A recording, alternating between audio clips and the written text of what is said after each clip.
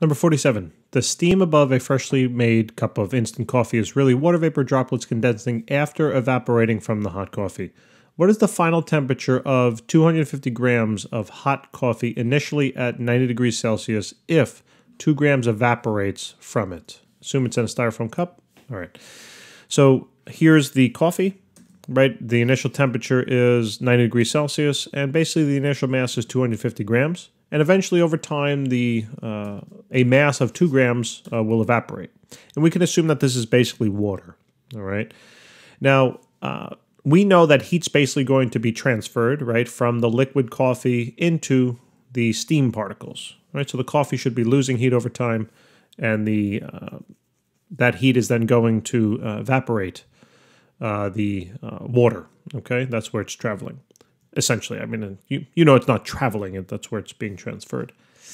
Okay, so we can kind of create a formula, right, that we can think of something like this, that the heat initially present in this container of coffee, minus then the heat that was needed to evaporate this amount of steam, should be equal to the heat that is finally in that amount of coffee, right? That should make, I think, some intuitive sense.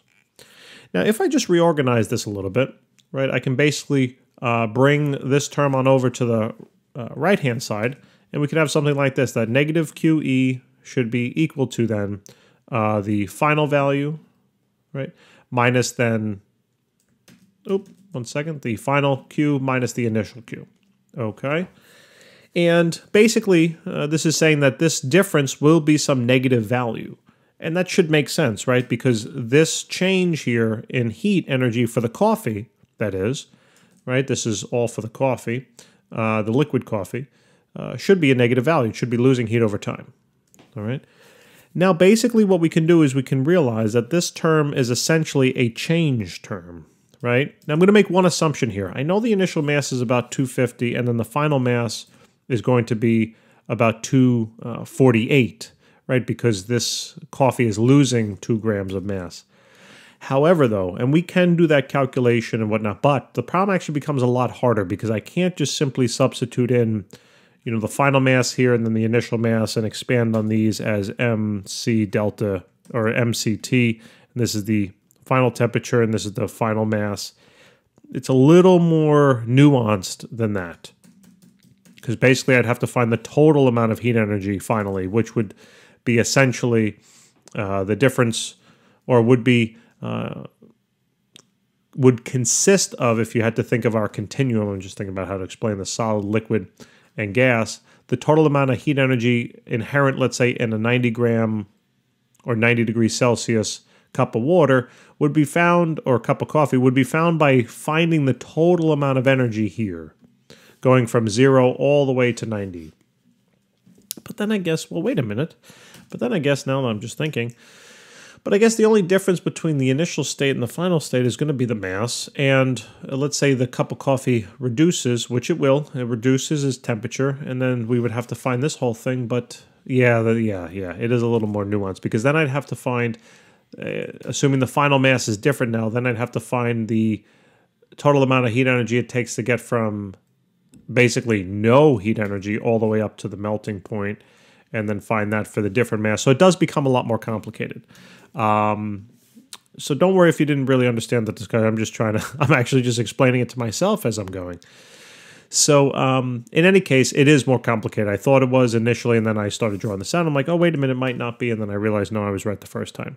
So let's just assume that the change here in Q is for a constant mass, all right? And we'll assume that the constant mass is the final, not the initial value, but the final value. We're going to be off by ever so slightly. If we were to really calculate the exact answer, we'd be off ever so slightly here with our numbers. But I don't think it's really, you know, precision, you know, extreme precision in these problems, as well as in life in general, isn't really a good thing. Depending upon what you're doing, obviously. But just, you know, this will be really close enough, so we should be fine here. So if you notice, this is delta Q. Now you might say, well, I've never seen delta Q before. Well, you have. You just really haven't realized that delta Q is equal to MC delta T. Whatever change in temperature occurs for an object correlates with the change in heat energy, right? That was transferred or basically absorbed or gained, right? Absorbed or lost, whatever, depending upon the direction. So essentially, I can now plug in MC delta T for delta Q. And again, this mass has to be constant here, so this is going to be now, and I'll expand on this. This is going, and actually, you know what? I'll expand on this right here. So this is negative. The heat of evaporation is equal to the mass that evaporated multiplied by the latent heat of vaporization. So we basically are going to realize here that we can come up with an answer. Let's just solve for delta T for now. Divide out MC from both sides. Okay, now remember, these masses are not the same. This is the mass of the liquid. All right, and this is the mass that has evaporated. So that you got to be, they both look like E's now. So this is the liquid, and this is the one that has evaporated. So they are not the same. You got to be very careful. So now we have our formula. Delta T will be equal to negative the mass that evaporated times latent heat of vaporization divided then by the mass that of the liquid remaining, we're going to assume, and then multiplied by the specific heat of that liquid. All right, so delta T, now we can just plug in the values. So this is going to be, let me give myself a little more space. So this is now going to be negative, converted into kilograms, right? It was 2 grams that evaporated, so kilograms 0.002. Latent heat of vaporization of water, you got to convert that into joules, so just multiply that by 1,000, all right? Add 3 zeros, and then divide that now by the mass that was remaining, so 248, but you got to divide that by 1,000 again, right? And then multiplied by that specific heat of water at that liquid state, which is about 4184-ish. And let's calculate. So there's going to be negative 0.002 times then 2256000 divided now by 0.248 times 4184. And what do we get? So we get a temperature difference now of about negative 4.348-ish, blah, blah, blah, right?